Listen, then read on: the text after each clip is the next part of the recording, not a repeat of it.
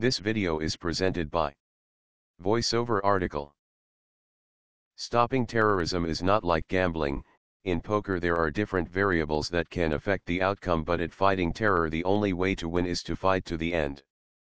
Many people think that the terrorists feel they have been wronged by something or someone and that giving them something will end the fight, be it land or money, but history has repeatedly shown us that by appeasing the terrorists we are only giving them what they want, and prolonging the fight.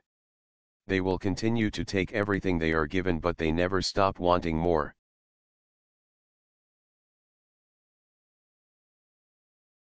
An example of this is clear in the Israeli-Palestinian conflict. Israel allows the PLO to return to the West Bank and Gaza and form the Palestinian Authority.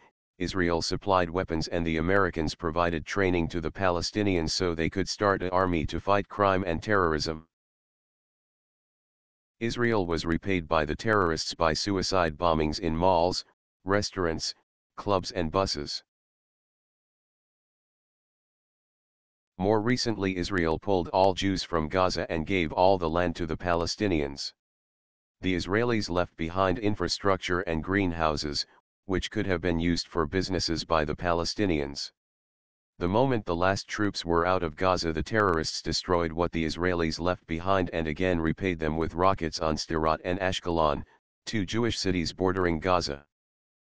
Many of you are thinking that these problems were brought on by the Israelis stealing Palestinians' land, but what was it that the United States did that angered al-Qaeda?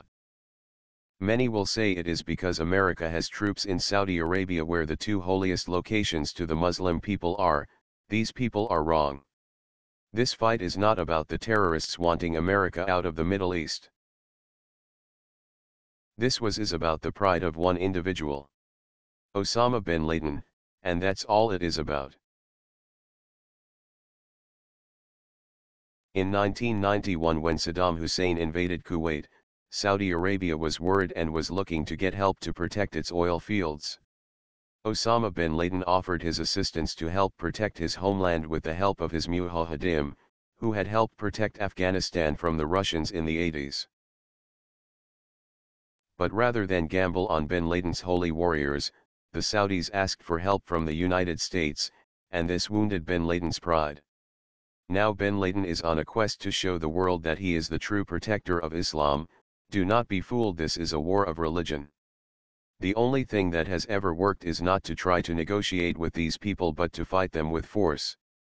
You will find that with any military action against terrorists, once you start to make some headway, they will start to yell about a hudna or temporary ceasefire.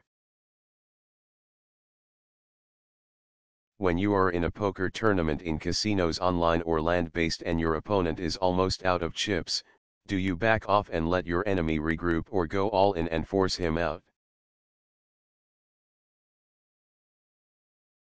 The only way to defeat terrorism is to fight terrorism whenever and wherever it shows its head, and to never let up on those who would use terror to forward their goals. This video is presented by VoiceOver article.